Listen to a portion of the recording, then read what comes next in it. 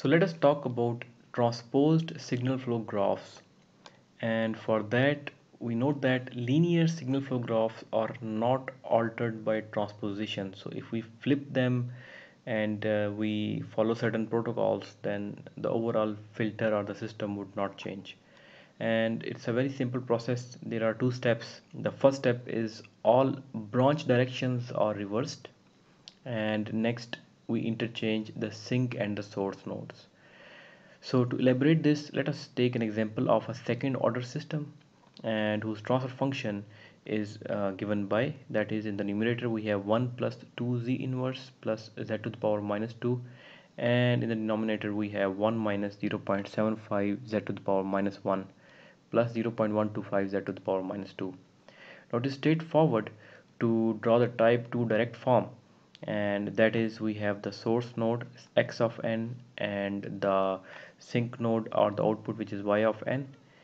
The numerator, which is reflecting the zeros in the system, they are expressed on the right side. So this is b0, b1 and b2, whereas poles are represented in the denominator and they are referred to in terms of 0.75 as coefficients, that is 0.75 and 0.125. So this sign is reversed. There's a minus here, so we have a 0.75 plus and a minus 0.125. So this is a standard type 2 form. Now let us proceed towards the step 1, that is all branch directions are reversed, and that is rather a straightforward process. And in this you can observe that we have reversed the signs of all branches. So this would go down towards the left rather than towards the right, and so on. For all of this we have reversed. So in the second step we interchange the sink and the source node. So this was y of n, now it would become x of n, and this is becoming y of n. Now this is a complete transposition.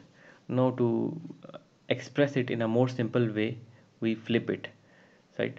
So by flipping, what we mean is we don't change anything, just we flip it. We input towards the left side and output towards the right side, which is a standard way of writing input and output through a system. Now this is the final signal flow graph, wherein x of n, which is coming from here, and this direction is towards right now. So just flipped, everything is flipped, and we have b0, b1, b2, a1 and a2. So as compared to a direct form 2, where we had poles on the left side and zeros on the right side, in transposition form we have zeros on the left side and poles on the right side.